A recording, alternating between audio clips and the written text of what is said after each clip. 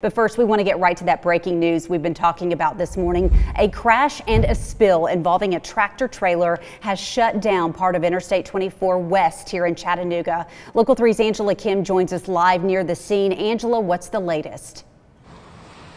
Hey, Laura, we actually have a new update for all of you. Good news for all of you guys as well. Take a look behind me. You can see actually right where that ramp going onto I-24 West was previously blocked off by police officers. That is now open and cars are starting to get back onto the interstate. And we also have another photographer here with Local 3 over by where that crash is happening. And he also just told us that the road has reopened. The interstate is now reopened. And so cars can start to get back onto the road and get down that normal route if they're going westbound into Chattanooga. However, this is all suddenly happening. This just started happening just a few minutes ago. So if you are heading to work right now or getting ready to go on the road and go down to where you need to be in Chattanooga today, be aware that there still may be a bit of a delay, but that should be clearing up relatively soon. And, you know, we are still working to learn details about what exactly happened, Laura. We know that the crash started around 2 this morning and that a tractor trailer